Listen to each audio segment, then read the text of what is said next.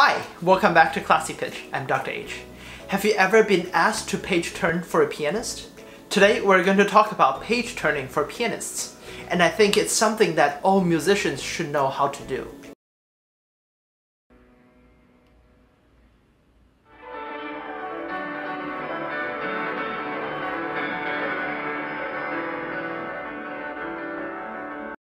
As a pianist, it is actually very difficult and very rare to find a good page turner. And now you might ask, why do you need a page turner if all your music is memorized? Actually, pianists don't need to memorize their chamber music part, and they also don't need to memorize contemporary music. In fact, more and more pianists use music in concerts, even for classical solo repertoire, and it's becoming more accepted in the music world. I remember when I was doing my doctorate degree at Stony Brook, there was a flutist who was so good at turning pages. Of course, she was an excellent flute player, but her page turning skill was impeccable, and people started to pay her to turn pages for concerts. So let's talk about what makes a good page turner. Let's go from the basic. What should a page turner wear? So if you're a page turner, you don't want to steal the show. So a page turner should always wear all black, just to avoid dressing prettier than the musicians on stage. Second question, where should a page turner sit? A page turner usually sits on the left side and behind the pianist. Remember to sit back far enough so the pianist can have the space that he or she needs to play the piano, but do not sit too far that you can't see the music. Third question, how should I turn pages? When you're turning pages, always take the top right-hand corner of the music. Never turn the page from the bottom right-hand corner. If you reach your hand over there, you will block the music from the pianist.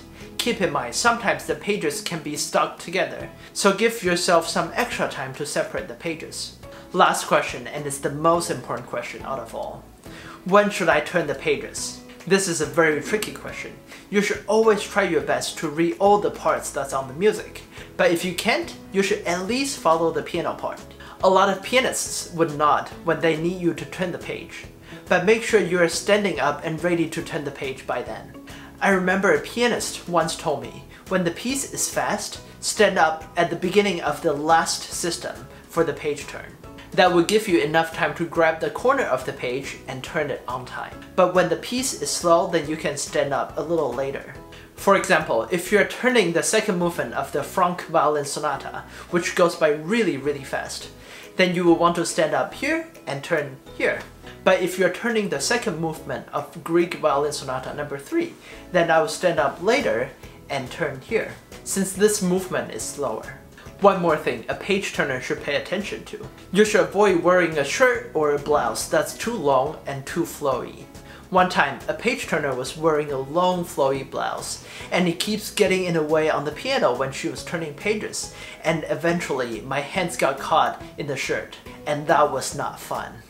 Alright, so that's it for today's episode. Please let me know if you have any questions or comments in the comment area below, or you can email me at classypitch@gmail.com. You can also find me on Twitter or Instagram at classypitch. Again, I'm Dr. H. See you next time. Stay classy.